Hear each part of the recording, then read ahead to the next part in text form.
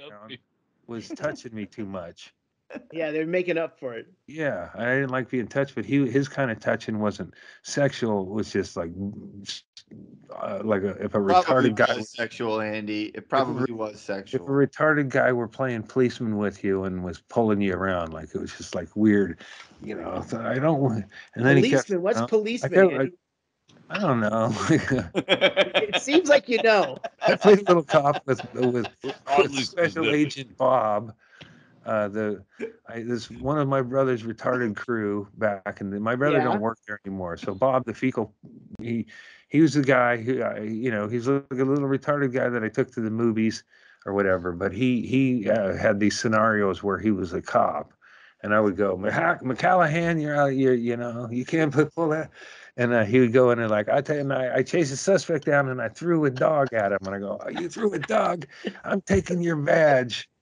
But he had these cop fantasies and he would tug around and, he'd get all excited. He's like a little kid, I had no idea, Shaylee, when you said, what do you mean policeman? Playing policeman. And then it turns out there's a great story about playing policeman. Well, special needs child. Yeah. And McCallahan was involved. And and he like that's how he if he's Andy, you were like the angry lieutenant that was like like taking his badge. You're on vacation. Yeah, and he would go right into that. Wish I had tape of it. It was fun. It was fun because I would ride around. Too.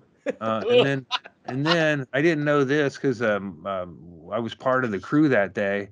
But then we went into the store and then I got them all sugared soda, which is a no. Yeah, don't do that with animals or kids and people with special needs. There, I said it without stubbing any toes.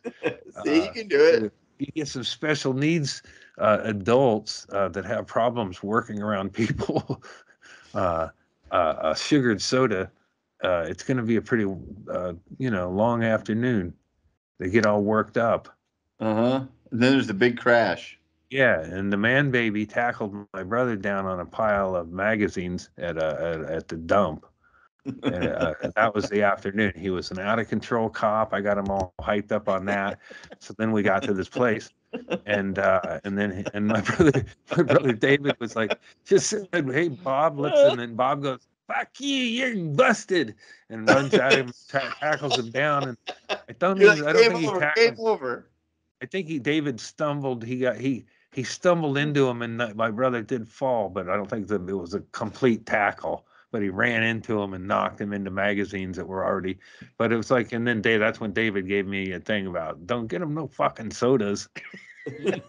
He's right, he's right. I took a bad cop and I made him worse. Yeah. He went rogue. Yeah, I should have known. He said he threw a dog at a suspect. Like, fuck, man.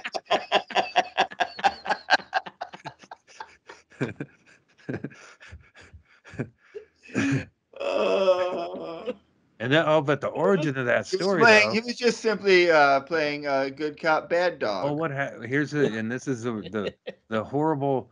When you peel back the layer of the onion, I found out later.